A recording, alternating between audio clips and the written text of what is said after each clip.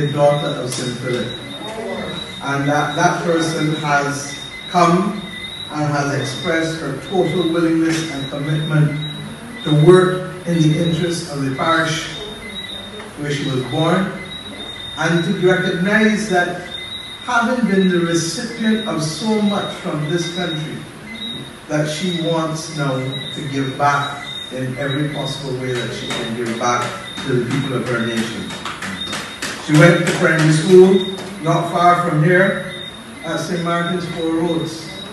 So she understands what it is for a person who is going to public primary schools in this country, why it is so important for us to get them back into school as soon as possible, and not to be the victim of just the online classes, which you and I both know are way from satisfactory, way off from satisfactory in being able to ensure that our children can learn. And it's not just about the academics, it's about the social and emotional learning targets too.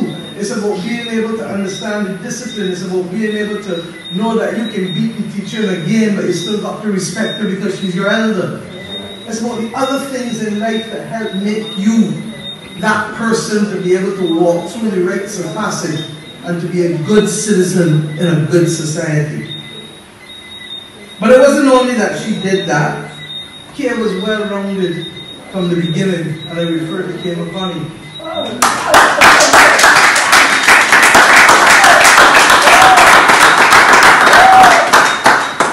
She was the person who went and represented at age 9 part of Barbados Children's first experimental theatre, John, which many of us knew was literally that vehicle that took a bunch of young children to Caractesta in Cuba in 1979.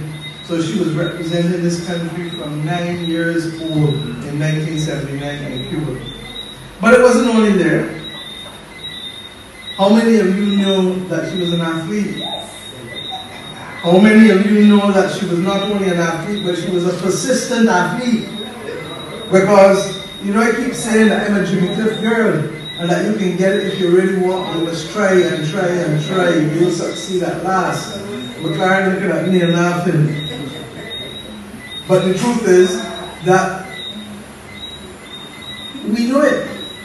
Because having run in 1982 at the Central American and Caribbean Games and being a double silver medalist, she wasn't done there.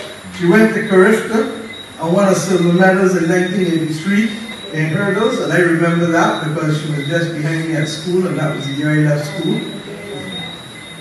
But then she became a gold medalist in 1984 in the same Central American and Caribbean Games.